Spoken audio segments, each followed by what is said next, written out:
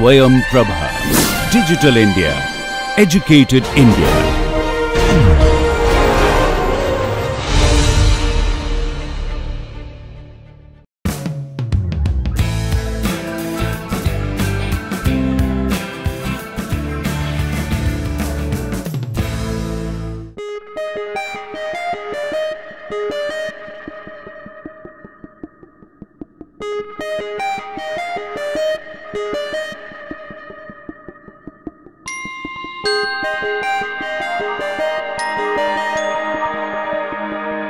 Welcome to this 7th lecture.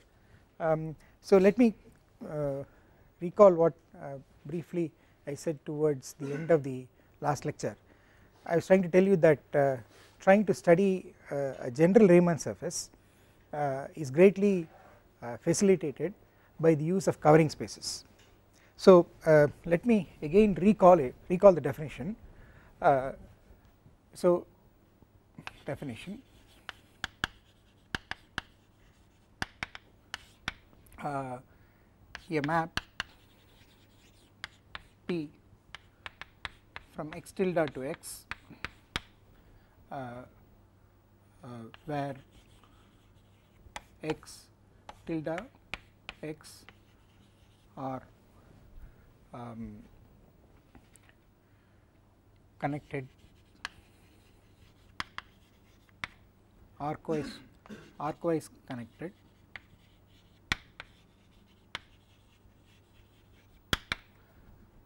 locally arcwise connected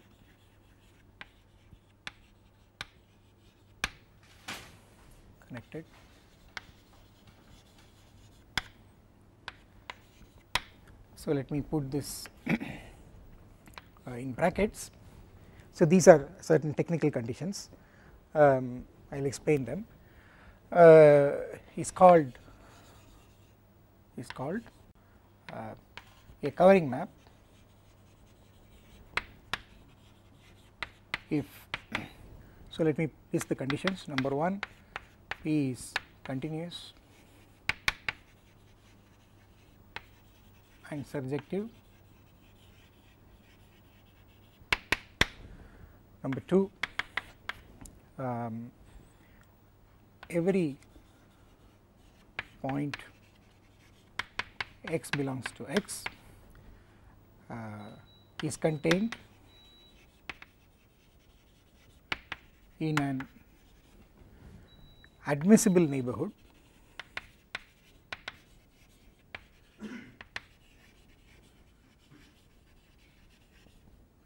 U. So what is this admissible neighborhood U? Namely such that P inverse of U is disjoint union of certain V alphas, alpha running through an indexing set I, P alpha in x tilde open. So the inverse image of this, of course, is a continuous map. So the inverse image of an open set containing x will of course be an open set, but that's not enough. What we want is that should break up into a disjoint union of open sets, okay, such that P restricted to each V alpha from V alpha to U is a homeomorphism.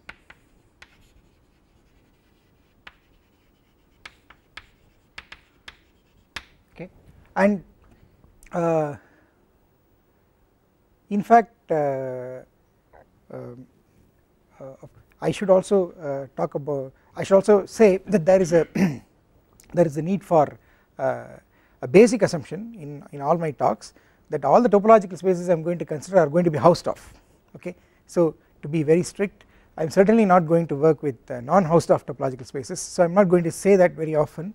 So whenever I say topological space, of course I mean Hausdorff topological space. Okay, so you know what that means from basic topology. It means that a pair of distinct points can be separated by disjoint open neighborhoods.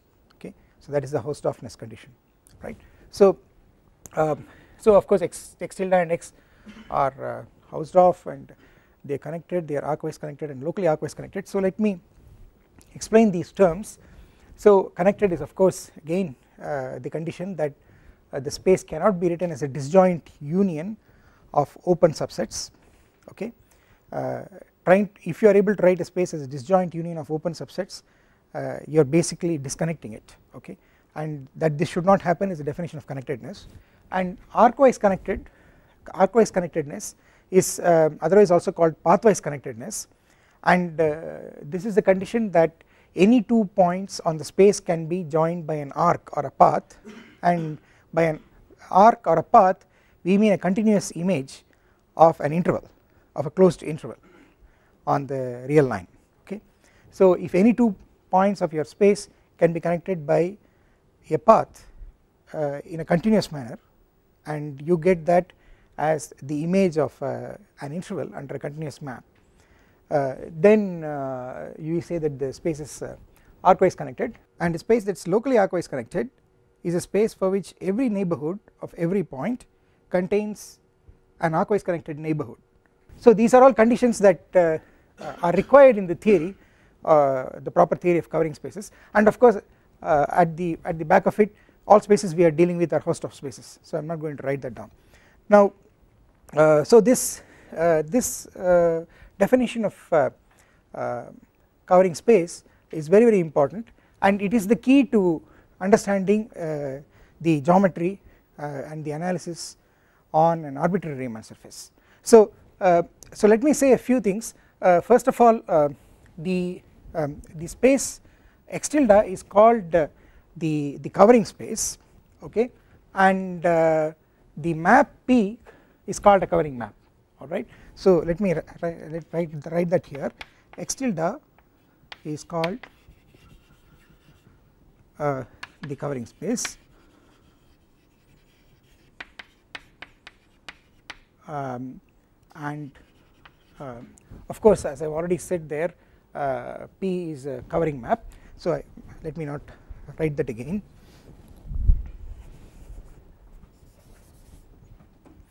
Now you remember why we got into this situation. We got in this situation because yesterday, as I was telling you, there was this situation where we had on the one hand the cylinder, which is if you want S1 the unit circle cross R, this is the cylinder, the infinite cylinder, and then which was homeomorphic to C star, okay, which is C minus the origin complex, the punctured complex plane, the punctured plane as we call it, and this is also homeomorphic to delta star, which is the unit disk, the punctured unit disk minus the origin, and it is also homeomorphic to any annulus of this form, and this is of course all those complex numbers which with modulus less than 1 and greater than r, where r is of course r is a real number with 0 less than small r less than 1. Okay, so all these spaces are all homeomorphic. They are all homeomorphic. So let me write that. But I was explaining a theorem yesterday which said that actually you can get different Riemann surface structures on the same, if you call all these spaces just as one space up to homeomorphism, then all of them give you different Riemann surface structures, namely C star is a Riemann surface structure which is the natural Riemann surface structure that you get as an open subset of the complex plane. Similarly delta star also, that is also an open subset for the complex plane, and also for delta r. Okay, and I told you that of course these are all distinct Riemann surface structures, and of course on the cylinder there is a Riemann surface structure that corresponds to any complex number omega which is non-zero complex number, so I should say. okay. So this is essentially you go modulo you take the complex plane and then you go modulo the group of translations by integer multiples of this number non-zero number omega, and then you get the cylinder topologically. But the point is that you actually have a quotient map C to C omega, which is just C modulo the group generated, the group of translations by integer multiples of omega, okay. And I told you that you can turn this this is turned into a Riemann surface in such a way so that this map pi omega is holomorphic, okay. So you get a Riemann surface structure here, and the point is that if you vary omega, okay, this Riemann surface structure seems to depend on omega, but if you vary omega it is not going to really depend. In other words, for different omegas you are going to get Riemann surface structures which are all isomorphic, and there by isomorphism I mean biholomorphic isomorphisms, holomorphic isomorphisms, okay. And of course all these Riemann surface structures are all different. So the Riemann surface structure C here and the Riemann surface structure here and the Riemann surface structure there, they are all Riemann surface structures that are inherited just because these spaces are open subsets of the complex plane, so they are naturally inherited from the complex plane, but yet the Riemann surface structures are different, they are not biholomorphic to each other. So I was trying to explain to you that from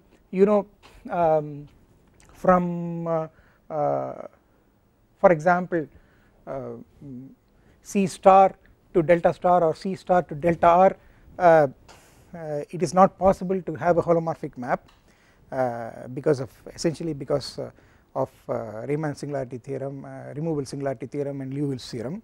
So and it takes a little bit of work to show that if R1 is not equal to R2, where R1 and R2 are real numbers, fractions lying between 0 1, then these delta R1 and delta R2 are not the same. So where of course let me again write this is a set of all Z in C such that R is less than mod Z less than 1, and mind you, you take any annulus in general, if you take any open annulus, the inner radius is let us say R1, the outer radius is let us say R2, then you can scale, you can divide by the outer radius and bring it to an annulus of this form. So actually this covers all possible annuli up to holomorphic isomorphism, and the fact is that these are distinct, the fact that these are all distinct is the amazing thing. So the point is, how do you distinguish between all these Riemann surface structures? So I told you that somehow the fact that you don't have a map from C star to delta star or C star to delta R, okay, which would extend to a map from C, okay. So trying to get a map from C to any of these things doesn't happen, it doesn't happen for delta star or delta R, okay, whereas it happens here, okay. So and what is the moral of the story? The moral of the story is that once you have a map like this, this map has the properties of a covering map, and you get this Riemann surface structure as a quotient of C by a certain subgroup of automorphisms, and these are Moebius transformations. And I told you that the amazing thing is that this is what is true in general, okay. So let me write that down, but before that let me give you two examples. So the first one is say yeah, of course this is one example. The other example is so let me write them down. Examples are number 1 C to C omega, which is C mod Z times translation by omega, and this is the way you get a holomorphic structure, Riemann surface structure on the cylinder. The other one is of course you get Riemann surface structure on the torus.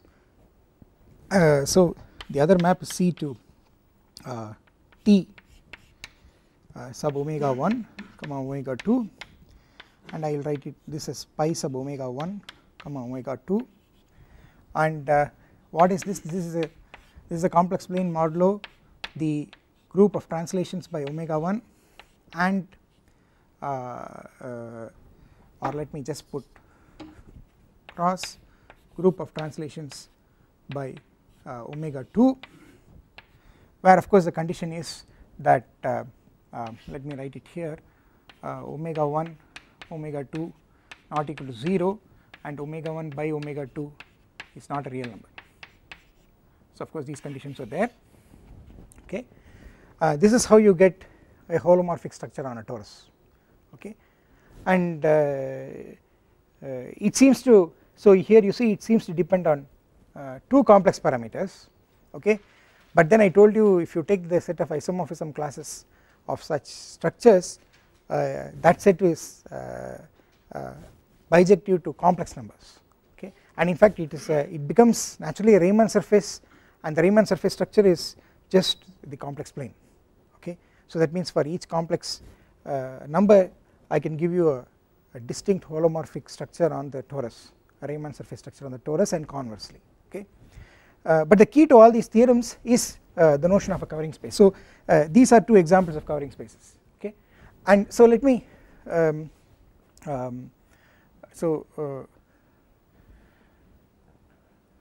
covering spaces. So let me write that here. Covering space theory helps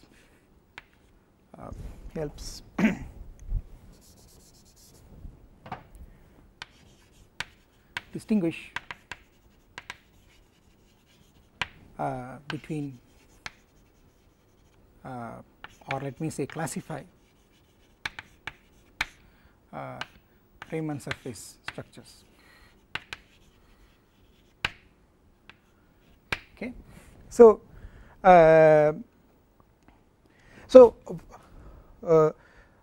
what is it that that really happens? So what really happens is a series of things. Suppose you have suppose X is a Riemann surface. Okay, suppose I take a Riemann surface X. Okay, then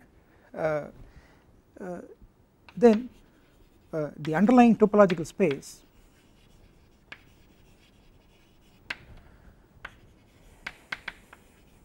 so I'm abbreviating topological space like this. Then the underlying topological space is of course Hausdorff of and I'll put all these conditions connected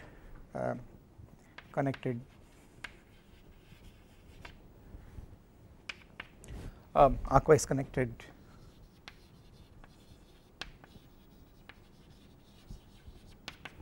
locally arcwise connected,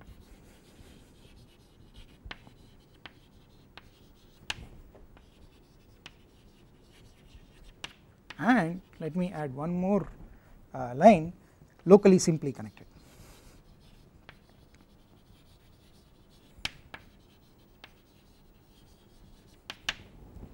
Okay, so of course I forgot to tell you that arcwise connected, if a topological space is arcwise connected, then it is connected, and the reason but it's not true the other way. There is something called the topology sine curve which is connected but not arcwise connected. So when I say arcwise connected, I don't have to say connected, okay, but nevertheless I am including it, right. And the reason why it is connected if it is arcwise connected is because suppose you have an arcwise connected space, and if it is not connected, then a disconnection of the space will break into two pieces. So you take a point in this piece, you take a point in the other piece, and of course because it is arcwise connected I can join it by an arc, but because you have broken the space into two pieces, this arc will also break into two pieces, and since the arc is the image of a closed interval, it will essentially break the interval into two pieces. Okay, and you cannot break since the interval is connected, you cannot do that. Okay, so that is the proof essentially. So then the other condition that I have put here is locally simply connected. So this is the condition that every point has an open neighborhood which is simply connected, and by simply connected I mean that any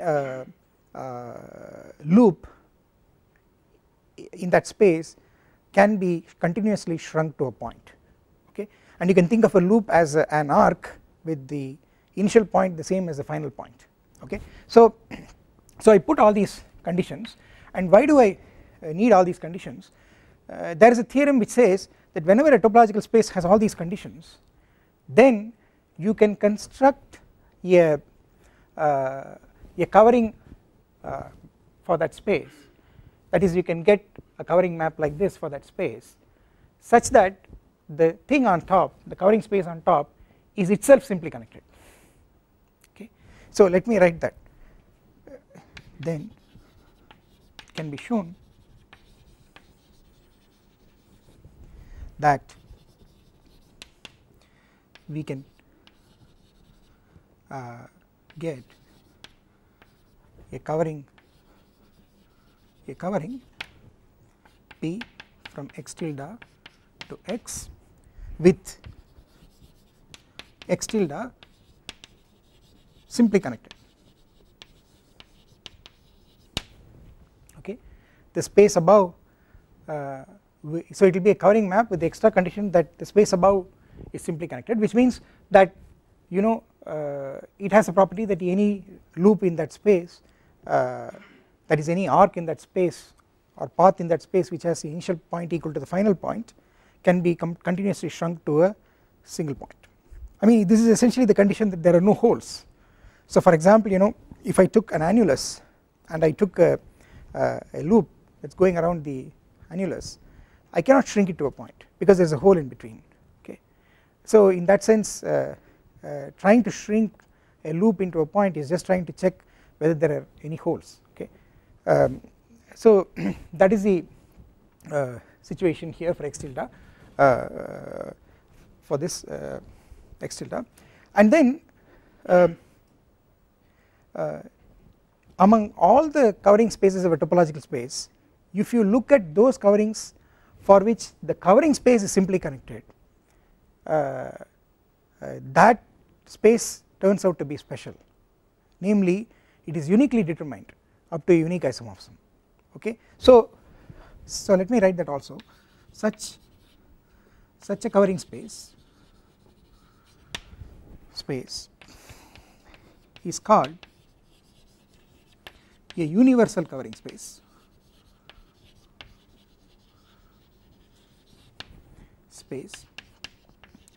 for x, okay. So universal covering space for x, and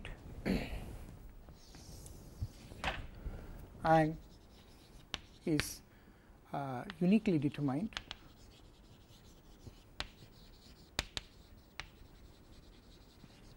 up to isomorphism, okay. So there is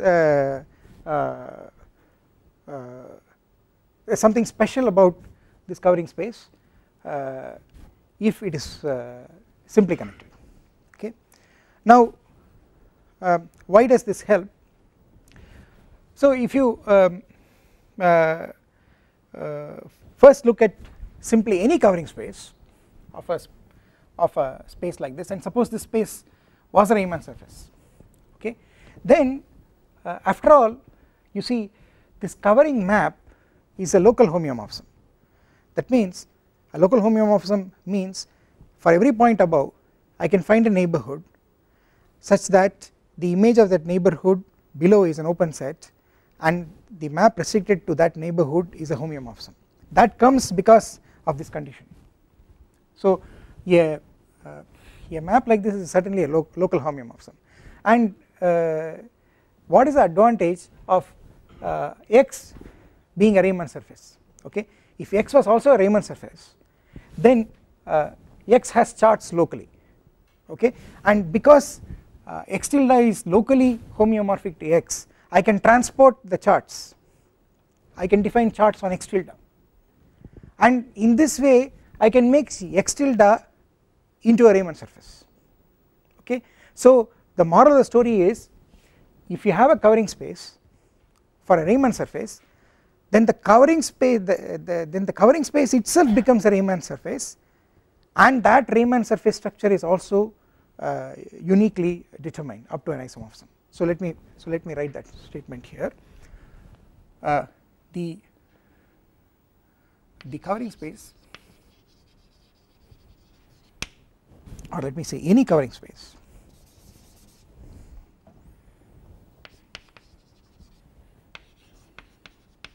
not necessarily the universal covering, you take any covering space of a Riemann surface also inherits a Riemann surface structure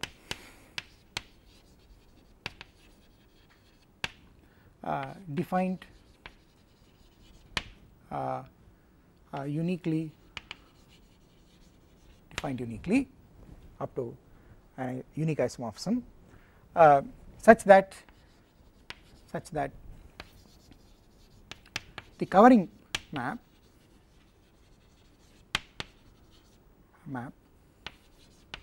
becomes holomorphic.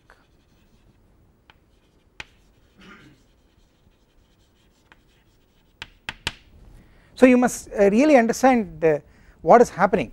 See, if you took the condition of a cylinder, namely this one, or that of a torus, what actually happened was both of these are covering spaces, but to begin with there was no Riemann surface structure here or here. Okay, we were trying to put the this is the Riemann surface structure that we got because of the covering. Okay, and here again the reason was that because this is a local homeomorphism, you are able to get charts in this direction, right, and that is how this becomes a Riemann surface, and once this becomes a Riemann surface, this projection becomes holomorphic. Similarly, that is also the case the case here for a torus. Okay, so here what is happening is you have a covering space situation, but the top is a Riemann surface, and what is below the bottom is a quotient of the top by a certain group of automorphisms. In this case these are Moebius transformations, they are automorphisms of C. Okay, so the moral of the story is that this whole argument is being turned around here. Instead of so here I am obtaining a Riemann surface as the base space, the space below of a covering.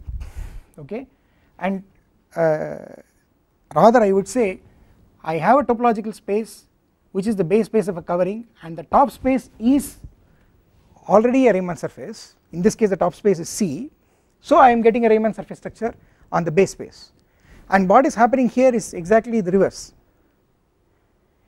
If I start with a Riemann surface, any Riemann surface, then you take any covering space of the Riemann surface, then the covering space, the top space, that inherits a Riemann surface structure, and this map becomes holomorphic. So it is just the so what you can see is that this notion of Riemann surface can be, if it is there on the top, it can be pushed to the bottom. If it is there on the bottom, you can pull it up to the top. So that is the importance of this method. Okay, so now so here I have said that any covering space of a Riemann surface also inherits a Riemann surface structure such that the covering map becomes holomorphic. So in particular, if I take the universal covering space for this Riemann surface, then the universal covering space will also become a Riemann surface. Okay, but now what is the point? The point is that the universal covering space is simply connected. So what you have on top now is a simply connected Riemann surface, but now there is a fundamental theorem of uniformization which says any simply connected Riemann surface has to be either the complex plane or the open the unit disk, which is the same as upper half plane, or the Riemann sphere. Okay, so this tells you that any Riemann surface is obtained from these three simple Riemann surfaces, namely simply connected Riemann surfaces, just by going modulo a certain group of automorphisms which are going to be Moebius transformations. So that is the importance of this. Okay, so let me write that down. So in particular,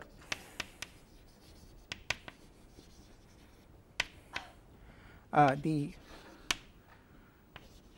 covering space of the universal covering space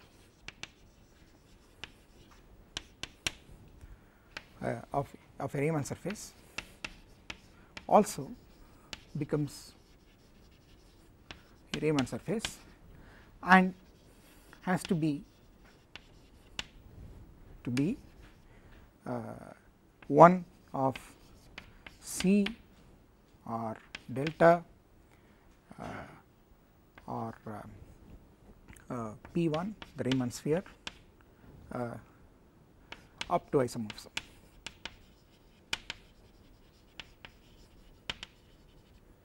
By the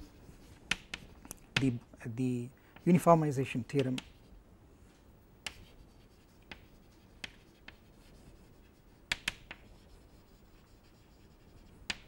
for simply connected Riemann surfaces. That is one point, and again let me stress on another point that I was explaining in the last lecture. I was trying to tell you where the fundamental group fits into the picture. So I told you that in this case, if you take the cylinder, the fundamental group of the cylinder is Z, okay, and I will define fundamental group a little bit more formally very soon, but if not now, probably in the next lecture. But the fundamental group of the cylinder is Z, okay. Notice that is the group, that group as a set is exactly the fiber over any point, that the inverse image of any point is bijective to Z, okay, and the fundamental group Z is also the same as the group of translations going modulo which you got the Riemann surface below, okay, alright. So I can write this as C modulo fundamental group of C omega, where the fundamental group of C omega is just Z, okay, and Z is isomorphic to Z dot T omega, okay. And look at this situation. In this situation also, you take any point here, the inverse image of that point will be a grid of points, okay, and this grid is just a translate of the vertices of the parallelograms, the fundamental translates of the fundamental parallelogram, okay, that is formed by omega 1 and omega 2 as two coterminous edges.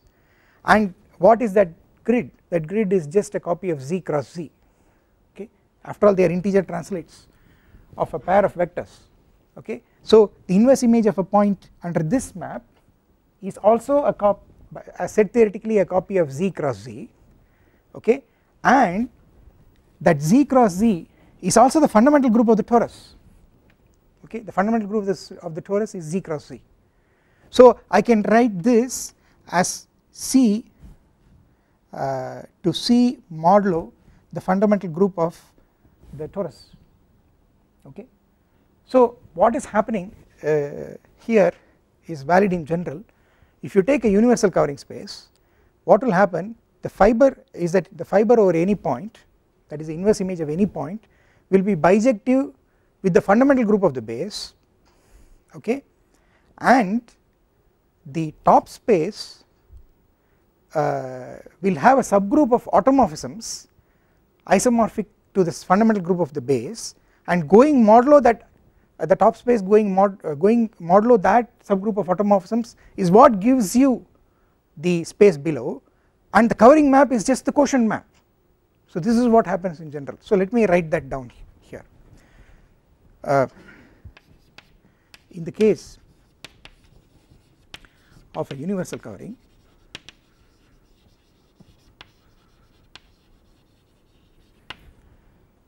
P from x tilde to x, okay, the fibers P inverse x are bijective to pi 1 of x. So here I am using pi sub 1 this pi sub 1 is the fundamental group. Maybe I'll write the pi a little bit more carefully so that you don't, so I'll put it like this. The fibers are all, the fiber over every point is a set which is bijective to the fundamental group, okay. So let me write those conditions. That is the first condition. Then the second, not a condition, it is rather a consequence. The second thing is that the fundamental group of X is a subgroup of automorphisms of the space above. Pi of X can be pi 1 of X, so it is pi 1, pi sub 1, please correct that, pi sub 1 for the first fundamental group. And normally when we talk about fundamental group, we always talk about first fundamental group, so we never say first, we do not add the adjective first. So when we just say fundamental group, it means first fundamental group, okay. The first fundamental group of the base space can be identified with a subgroup of automorphisms of the top space, of the covering space,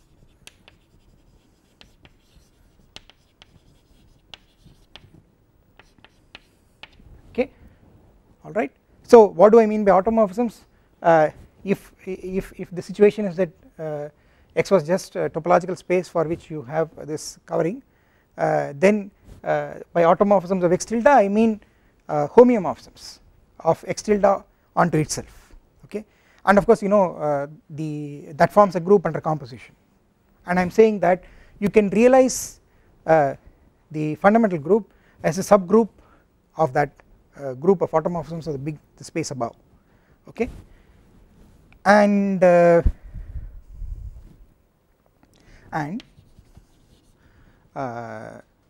X is precisely the quotient, so let me write that, let me continue here, of X tilde by this subgroup, okay. And this also happens if you are in a Riemann surface situation. If X were a Riemann surface, then I told you that X tilde automatically inherits a Riemann surface structure such that the map P becomes holomorphic. Then again what happens is that every fiber, the inverse image of any point, is always going to be bijective to the fundamental group below, number 1. Number 2, the fundamental group below of the space below can be identified with the subgroup of automorphisms of X tilde, but now automorphisms of X tilde as a Riemann surface, not just homeomorphisms, because X tilde has now the additional structure of a Riemann surface. By automorphisms I mean self biholomorphic maps, okay. So here it will be automorphisms as Riemann surface, and again X is precisely the quotient of X tilde by the subgroup, okay. Now if you put together all these things, the moral of the story is any Riemann surface is just a quotient of the complex plane or the unit disk, which is the same as upper half plane, or the Riemann sphere modulo the fundamental group of the Riemann surface by a universal covering, okay. So that means that to study any Riemann surface I need to only study the subgroups of automorphisms of the complex plane or the unit disk or upper half plane or P1, which all turn out to be as you know Moebius transformations, okay. So essentially this reduces to a large extent the study of Moebius transformations, okay. And now what I am going to do next is try to tell you what kind of classification, preliminary classification you can do for Riemann surfaces that you can obtain by this method, okay. So let me write that, just let me look at it for a moment. So thus any Riemann surface is the quotient of C or U or C or delta, let me use delta, or P1 by a subgroup of Moebius transformations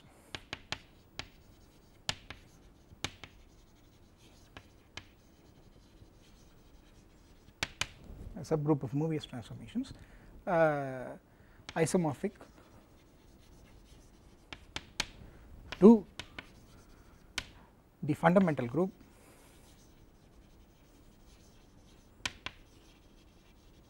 of the given Riemann surface. Okay. So this is this statement is called the general uniformization theorem. Okay. So it is called uniformization because you are getting everything as quotient of one of these three basic Riemann surfaces. Okay. And in this regard, let me note that the automorphisms, holomorphic automorphisms of P1, P1C, this is the Riemann sphere. These are going to be all Moebius transformations, and they are given by the group PSL 2, C. Okay, and then automorphisms, holomorphic automorphisms of the upper half plane, okay, is going to be isomorphic to. So let me write this down first, and then I will explain.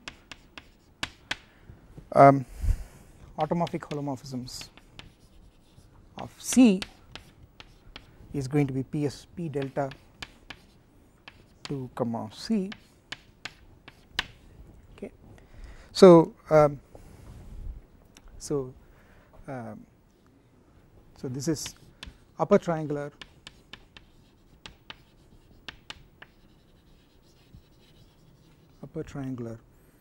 elements of PSL2C. So let me explain this this notation for those who may not be familiar with it. So a general Moebius transformation is of the form AZ plus B by CZ plus D. Okay. Now you can associate, of course the condition is AD minus BC is 0. By that of course I mean the map is exactly Z going to AZ plus B on the numerator divided by CZ plus D on the denominator, where A, B, C, D are complex numbers, AD minus BC not equal to 0. Now to that Moebius transformation you associate the matrix ABCD. Okay. Now if you associate it by this matrix, this association does not give you a unique matrix, because instead of ABCD, if I put lambda A, lambda B, lambda C, lambda D, where lambda is any non-zero number, then the resulting Moebius transformation is still the same, because it will be lambda A Z plus lambda B divided by lambda C Z plus lambda D, and the lambda will just cancel out. So the moral of the story is that you can go modulo scalars. Okay, you can go modulo scalars, and the one way of doing it is by assuming that the determinant is 1. Okay, so if you assume determinant is 1, then you can identify the Moebius transformations with the special linear group. Okay, these are all matrices with determinant 1, SL2C. Okay, and even then you do not get a unique representative, because for if I take Z going to AZ plus B by CZ plus D with AD minus BC equal to 1, which is the condition for SL2C, then I have also the representative minus A minus B minus C minus D, because that is also going to give me AZ plus B by CZ plus D, and the determinant is still 1. So I still have two choices. That means I have to still go modulo the subgroup given by plus or minus the identity matrix, and it is that quotient which is written as PSL. Okay, so PSL is SL modulo the subgroup plus or minus identity map. Plus or minus identity map is a is a finite subgroup just with 2 elements, okay, and going modulo that is what you get, is what gives you PSL2C, okay, and you can check that the I have written upper half plane because that is holomorphic to the unit disk, because a Moebius transformation you can always find, you can map any disk, open disk to any half plane, you know. So it's in the context of uniformization one always tries to work with the upper half plane, and the automorphism of the upper half plane will be PSL2R. So here you are only looking at real coefficients, you are looking at real coefficients, and the reason why you get real coefficients is because you see, if you have Moebius transformation that has to map the upper half plane to the upper half plane, by continuity it has to map the boundary to the boundary, so it has to be a map which has to fix R, because the boundary is the real line for the upper half plane in the complex plane, okay, the real axis. So if it has to fix the real axis, that is the condition that makes the coefficients forces the coefficients to be real, okay. So that is how you get this as a subgroup of this, and you can check that if you want automorphisms of the complex plane, that means, you know, the point at infinity has to go back to the point at infinity, right, and that condition will tell you that the subgroup of this which will do that will be upper triangular elements of PSL, okay. So the moral of the story is that you have to study certain subgroups of these groups which occur which have the possibility of occurring as the fundamental group of the topological space underlying a Riemann surface, and then that Riemann surface is gotten by going modulo that subgroup from the covering space which comes, if you are going to look at this, the covering space is C, this corresponds to the covering space delta or U, and this corresponds to the universal covering space P1, okay. So the so this corresponds to C, this corresponds to delta, and of course this corresponds to P1, okay. So the moral of the story is that you have to study certain Moebius transformations, properties of Moebius transformations, okay, and it happens that once you do that, just assuming this basic uniformization theorem for simply connected surfaces, you can get a lot of information about classification, okay. So that is what I will try to do, and of course I should tell you that trying to prove the basic uniformization theorem will involve further techniques that will, for example, involve techniques from analysis, okay, and we will do that later in one of the later courses, in one of the later lectures, okay. So I will stop here.